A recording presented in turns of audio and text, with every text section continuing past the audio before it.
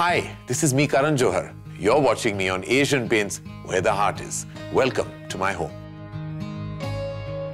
My love for cinema really began when my mom used to listen to old Hindi film music, and I was just curious about where these songs were and how they would come in the movies, because at that time, I was obsessed with those songs. So at that point of time, I thought this was just an obsession, a fan.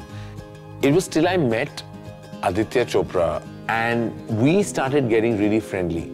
When you ask me of that epiphany or that moment, is when he and I became best friends and we would jam about Hindi cinema. And he was quite shocked that I knew so much and I was so obsessed. And I knew as much as he did, if not more.